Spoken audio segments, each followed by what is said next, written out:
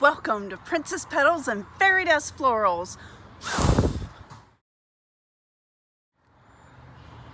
Like and subscribe below and share with your friends.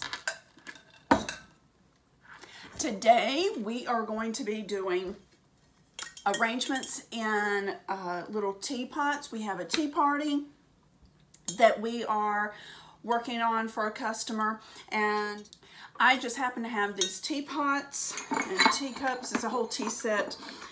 This little tea set is probably over 15 years old. I got it from Burton & Burton. It's fabulous. I acquired it many years ago when I was working at one of the flower shops I was affiliated with. This is just an example of what I try and teach my students. Think outside of the box when doing centerpiece arrangements. Don't always stick to just the traditional arrangement in a utilitarian container. Do something that's unique experience for whoever is attending the event, but it's also a showpiece that can be a conversation point at each table. And you don't always have to necessarily stick with the exact same centerpiece at each table.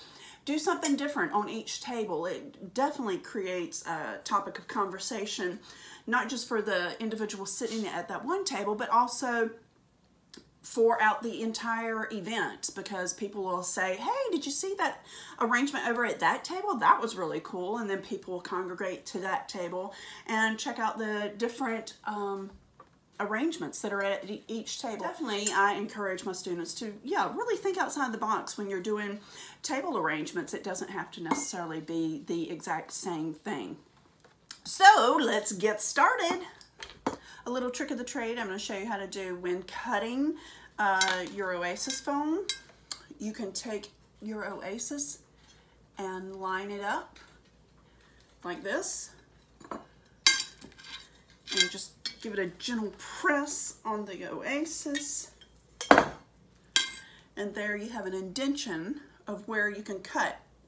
Eventually you'll get to the point you can just eyeball it and know where to cut and how big a space you need to open.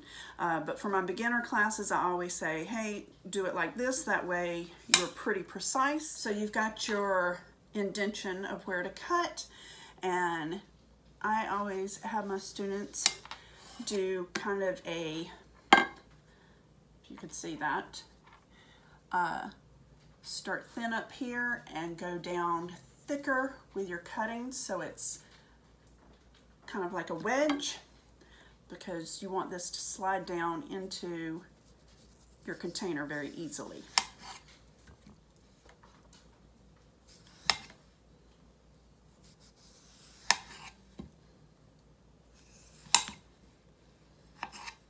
The reason for making it wider up here on the top and smaller as we go down is because you want to have the most oasis real estate to work with when doing your design.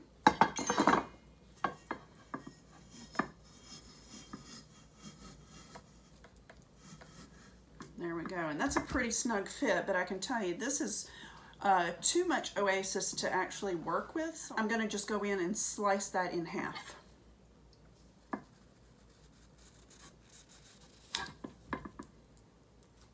And as you can see, I do not have, this hasn't soaked well enough.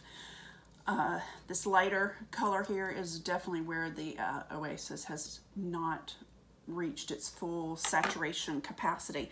So we will definitely want to soak this longer, and then I will, if I didn't have this hole right here, I would need to form some kind of little hole to get water down in there so that my oasis has a well of water to be able to continuously soak water up with. So the little spout's great, because I'm doing little miniature arrangements in all three of these. I am going to cut a small piece of oasis to go into these two containers also. And I already know I'm not going to need a big piece for this, so again, I just measure it out. Normally I would have just gone and started hacking away, but since we're doing, this is an educational tutorial. I want everybody to do it as precise as possible with learning this.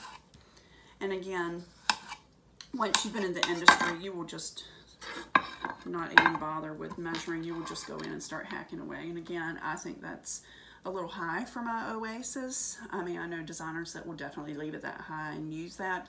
I don't necessarily like to use the have that much oasis to out of my container, for the reason that I have to somehow cover all this with either flowers or with greenery.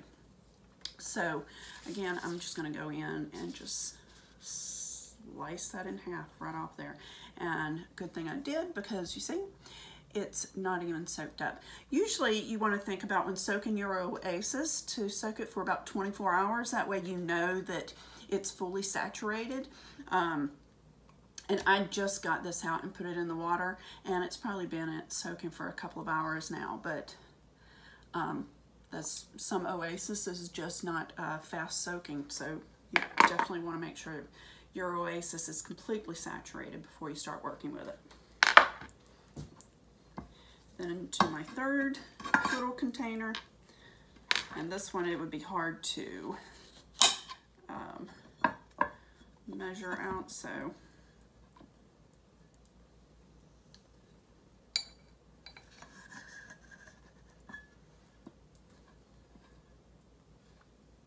there we go. I have gone back in and soaked this. I've filled it up with water through here. I'm going to make these two arrangements similar, so that's why I've got them a little side by side here. I am still thinking this is a lot of oasis to work with, so I'm even going to go and skim that down even a little more.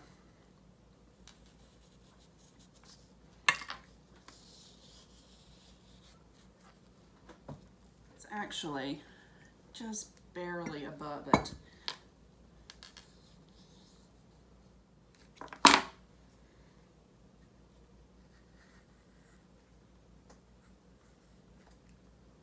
The design I'm doing today is just really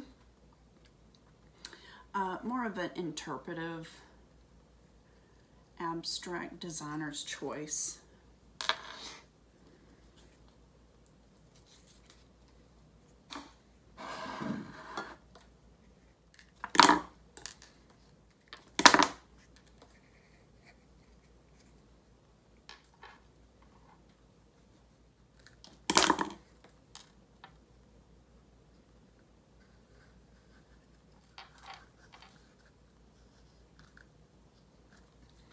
And now I'm designing this as my definite front. I am putting a little on the back side because when you're doing a centerpiece arrangement, you want to have flowers that are all the way around. People sitting all around the table, and so you want to make sure you've got flowers all the way around.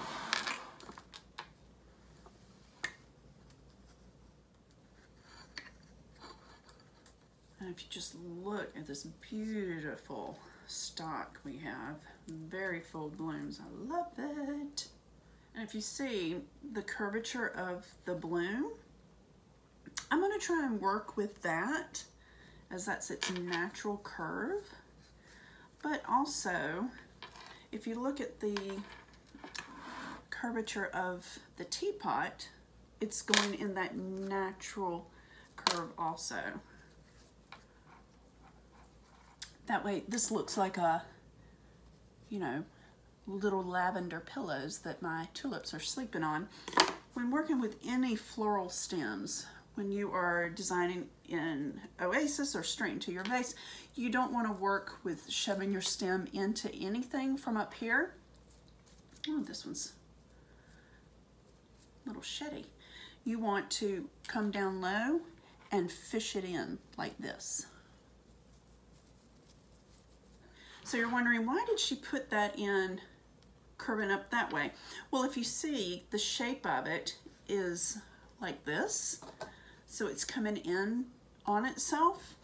And it's just the natural shape of the stalk, so it makes a really pretty line looping back in on itself when these are coming up. Your stalk is creating different lines that your eye can follow, first draping through here, and then curving back over into the arrangement. There's different you know, lines and styles that you can work with when doing an arrangement. Now, because I don't want to leave any out of my other little teapot here, oops, I only have one bloom left. Well, I want to make the most of what I've got, so I'm going to snip this down here. Now I have 2 blooms that I can use. I'm going to stick this one inside this little container, and then this one is going to go inside this little teacup. And if you see, I chose to do it kind of in the arc in this one to kind of go with the same theme as the flow of this arrangement.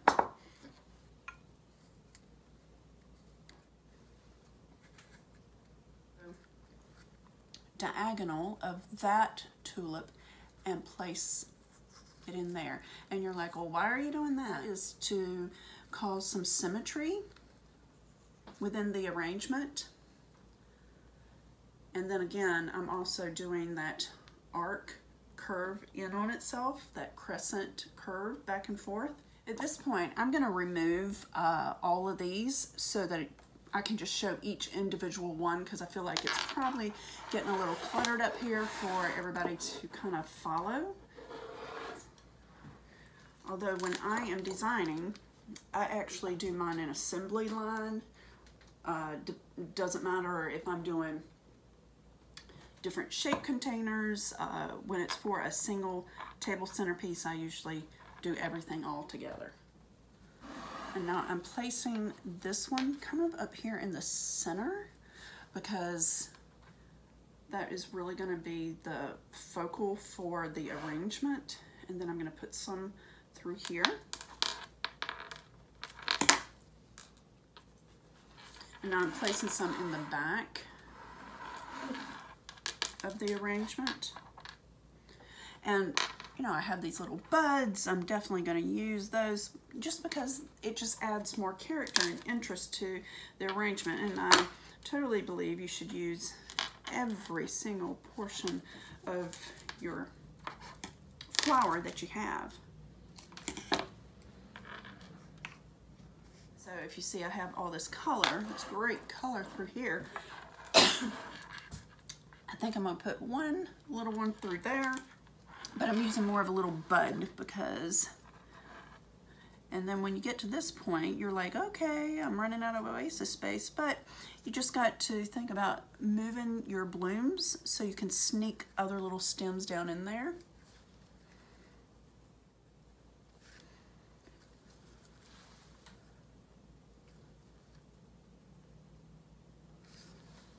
There. And I've got that low enough that it is not taken away from the colors of the tulips.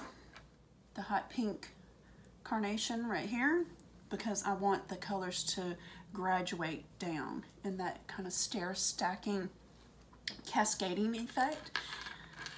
So this arrangement really looks like, oh, I'm getting ready to pick up this teapot and just, you know, pour out a cup of beautiful flowers.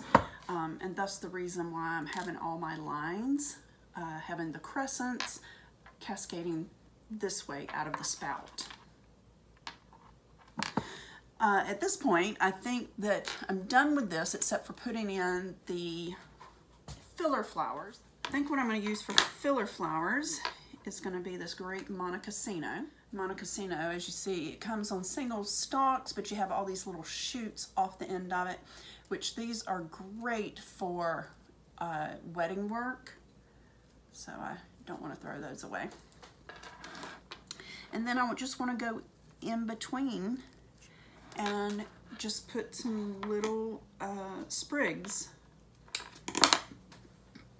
in between.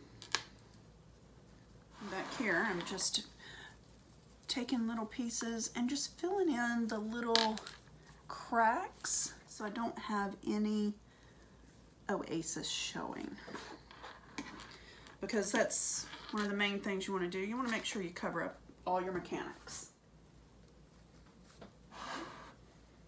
When you're taking off this excess greenery, the easiest way is just to come down and just pull it off. Now I'm having like some little holes through here, so I just want to pull my tulips to the side and just place them down. But you want the filler flower to also flow through the arrangement. So like right here, I need to have like a little bit of the Montecasino kind of spouting out through here, so it continues with that feel of the flowers are cascading out of the spout. And again, you just want to move flowers up. And even if you can't see your oasis, you can fill it with your stem. And there we go.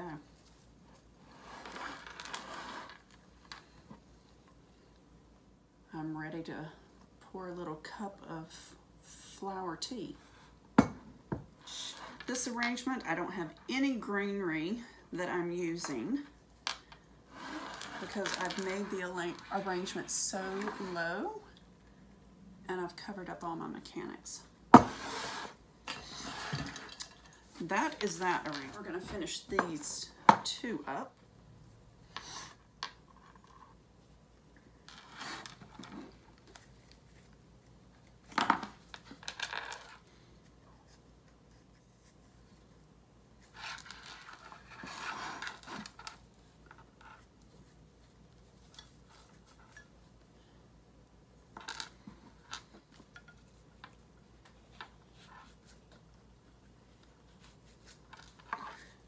Just place that right through there, so I have that little pink peeking out through there.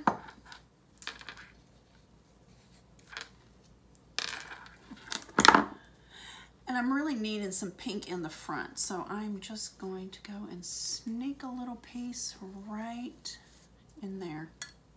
So that is my front of my second little teapot. And that's the back of my, and this is the front of this little teacup, which will be placed on the saucer.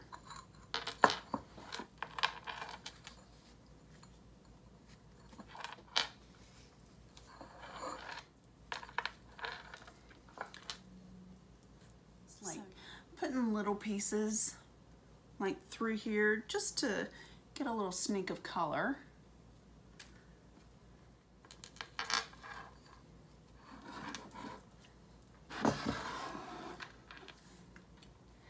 And here we have our beautiful tea party bouquet. Until next time, like and subscribe below, share with your friends, and if there's any arrangements or designs that you would like to see, drop me a message down below. And until next time, sparkle on.